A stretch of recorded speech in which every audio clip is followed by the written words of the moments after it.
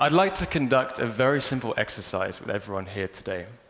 Please turn to the person next to you, preferably someone you didn't meet before, shake their hand and say hello.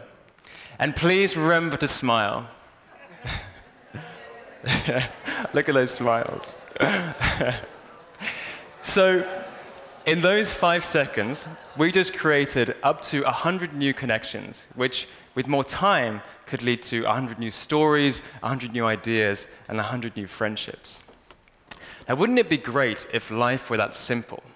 If we could make new human connections and share our biggest ideas and passions just like that? I know some people can, but of course, it's not always that easy.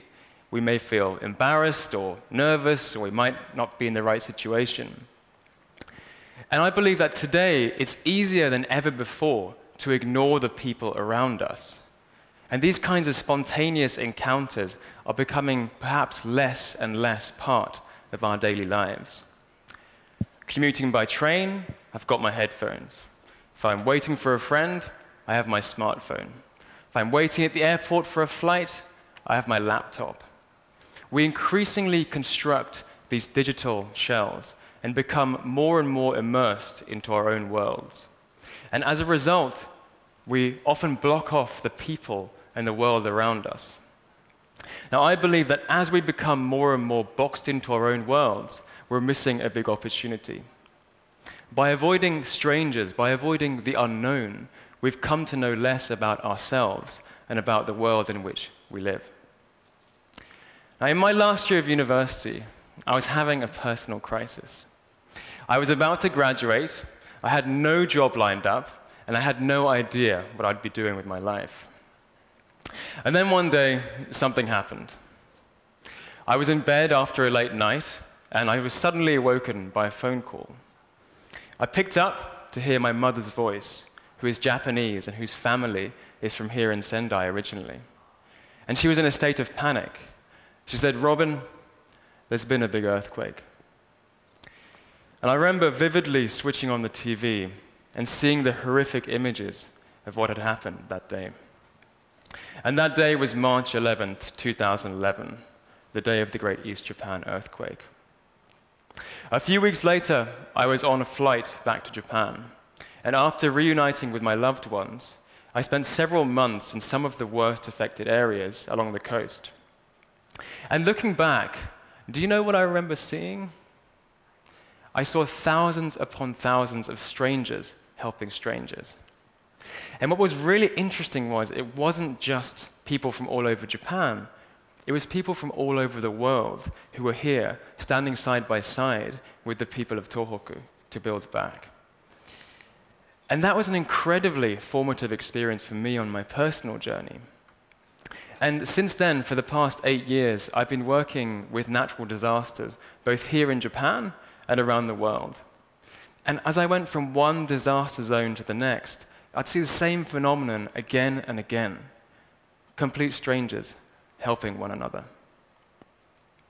But we humans, with time, tend to forget about people and places affected by crisis. We move on with our lives, it's human nature. But what happens when the media coverage stops? When the help stops coming, and as people continue to rebuild their lives, years and years after the tragedy occurs? This is what is often left undocumented in the history books, and this is really what I wanted to know. So I decided to seek the answer here in Tohoku, where it all began for me and the land of my ancestors. So around the same time, I was asking myself these questions. I heard about this new walking trail called the Michinoku Coastal Trail. Now, this was designed by the government of Japan to bring in people from, again, all over the world to see the sights, to taste the food, to experience the culture of Tohoku, and also to hear the stories of the disaster. The walking trail itself runs from Hachinohe in Aomori all the way down to Soma City in Fukushima for hundreds and hundreds of kilometers. Now, as soon as I heard about this, I knew I had to walk it. Because not only was Tohoku such an important place for me, but it was also a fact that I was an outdoors lover from the age of 3 years old. So I made the decision to walk from the north to the south in 1 month, about 600 kilometers by myself. And as I told more and more friends, I got more reactions saying, "Robin, you're crazy. Why would you walk 600 kilometers in summer by yourself?" Fair questions. But to me, walking, unlike cycling or taking the train or the bus, is the most intimate way to experience a place and its people. It forces you to slow down and take in every single detail of your surroundings. It forces you to stop and say hello and have a cup of tea. It can be painfully slow, but it's the mode of transport I decided to take. So when the time came, I made my way to the north and the head of the trail. And as I was overlooking the ocean, this is the first scene that I saw. And this was the perfect taster of what was to come, because over the coming weeks, I would see scenes like this. And I'd see this idyllic blue ocean like this. And I would see dramatic cliffs like this. And I kept discovering more and more of these natural wonders that I never knew existed. And from the very first day, I also had so many encounters with local people. People tell me that the Japanese are very shy, but I found the exact opposite. People would come up to me out of the blue, they start poking my bag and asking, "Where are you going? What are you doing? Who are you?" And some of these encounters just led to epic interactions. Like this man who bought me yakitori on the street. And I was even invited to learn about the art of ramen with this man. And I was even recruited to dress up as a life-sized sea creature and sell seafood to local people as well. Don't ask me what's going on with this costume here, I have no idea. And all of this made me realize that, yes, food and scenery is important, but what really makes a place unique are interactions with people. In other words, people make places. And today I'd like to share just 2 encounters with you out of the hundreds that I had that really left a deep impression on me. So one afternoon I was completely lost and I stumbled into this front garden of a big house alone on a hill. And as I was looking at my map, I looked up at the window and I saw this man looking down at me. And our eyes met, and I thought for a second, he's going to call the police. Because there I was, a foreign-looking man with a big backpack, looking terrible. I hadn't showered in about 3 days. But luckily, he opened the window and he waved me in. So we went into his living room, we had a cup of tea, and we sat around in his beautiful wooden table. And as I complimented him on his home, he told me that his old one had been washed away by the tsunami. And as I said that I was so sorry to hear about this, he looked me in the eye and he said, "You won't believe this, but this is the second time I've lost my home." And he went on to explain how in 1960, his family home had been washed away by another big tsunami. And back then, there was no warning. It just came and took everything away. And having heard his story, I asked him, "What keeps you here by the coast when you've been through so many traumatic events?"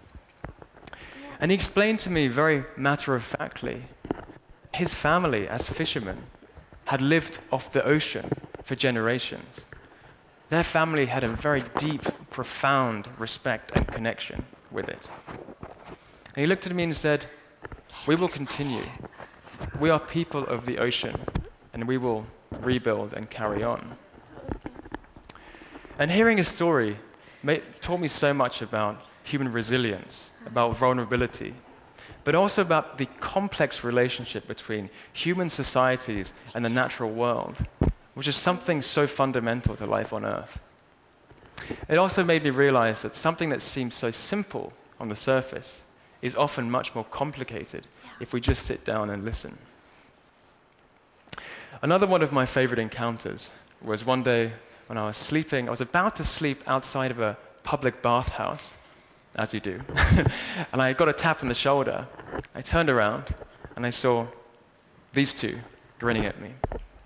And they were like, "What are you doing?" And I said, "I'm about to sleep here." And they were like, "Dame de sho, it's too cold, it's too cold." It was 35 degrees, right? But anyway, they kindly invited me back to their home. And as we sat around their table, we had senbei, rice crackers, and we had tea. And we had this just incredible evening talking about politics, romance, poetry, everything in between. And as the night was winding down, I asked them, "Why did you come and talk to me? You had no idea who I was." And one of them, after a brief pause, said to me that during the tsunami, they lost everything. They lost their home, they lost family members, and it was a very difficult time. But seeing people from all over Japan and all over the world in their town, people who had never even heard of the name of the town were there to rebuild with them, and that left a very deep impression on them. And she said to me that our family has been on the receiving end of so much kindness, and now I just try and pay it forward, even in a small way.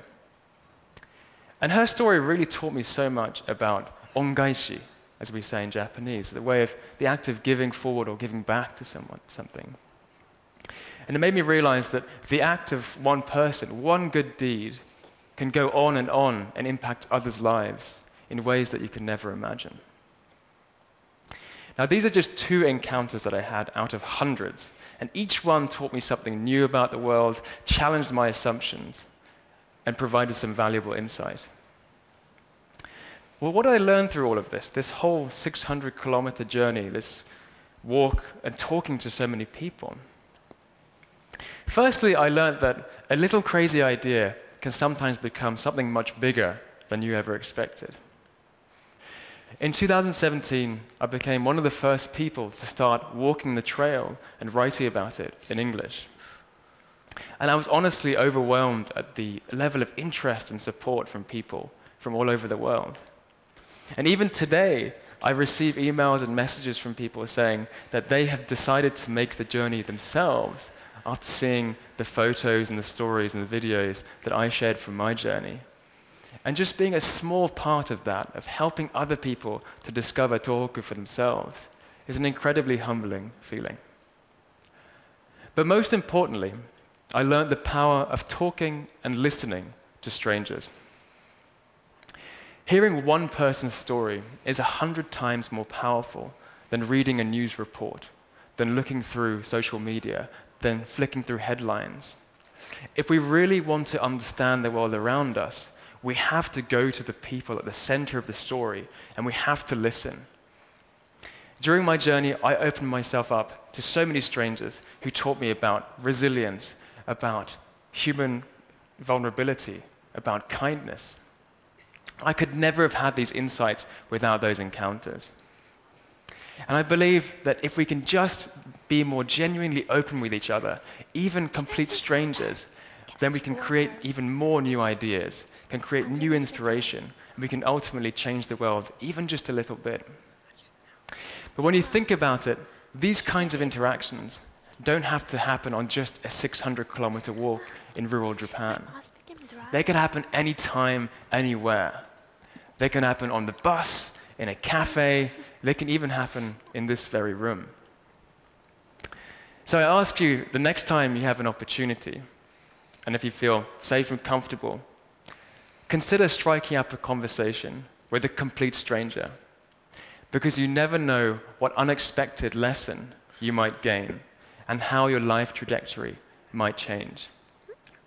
Each and every stranger has a story. It's just waiting to be discovered. Thank you.